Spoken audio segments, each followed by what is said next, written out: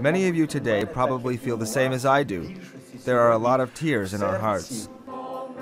At one of Kiev's largest evangelical churches, Pastor Anatoly Kaluzhny tries to comfort a grieving congregation. To be honest, I am not euphoric. My heart is aching because our nation has paid a big price in blood. Ukrainians have been mourning the more than 100 people killed in clashes between riot police and protesters, and that sadness settles over a country facing dramatic political changes. After 3 months of protests, anti-government demonstrators are now in power.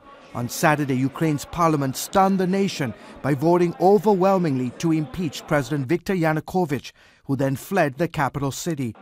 Hours later, members of parliament picked Oleksandr Turchynov, a prominent evangelical Christian, as interim president until new elections in May. Christians were praying on Independence Square. We were praying in our churches. People around the world were praying for us, and God did a miracle. Ukraine is a new country.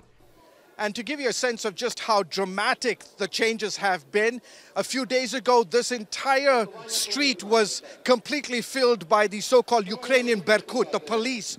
Today, you have dozens of men. You can take a look all the way down. These are ordinary folks who have taken up position in front of the parliament. What happens next is very uncertain. As lawmakers scramble to put together a coalition government, skepticism abounds. That includes former Prime Minister Yulia Tymoshenko, free after spending the last 30 months in prison. We need to totally change the government. We need a whole new set of leaders. We don't need the rich oligarchs back in power. They need to go. Ukraine's neighbor, Russia, closely watches the changes. It has huge economic ties here, and President Vladimir Putin has publicly talked about bringing Ukraine back into its political orbit. The protesters instead want closer ties with Europe.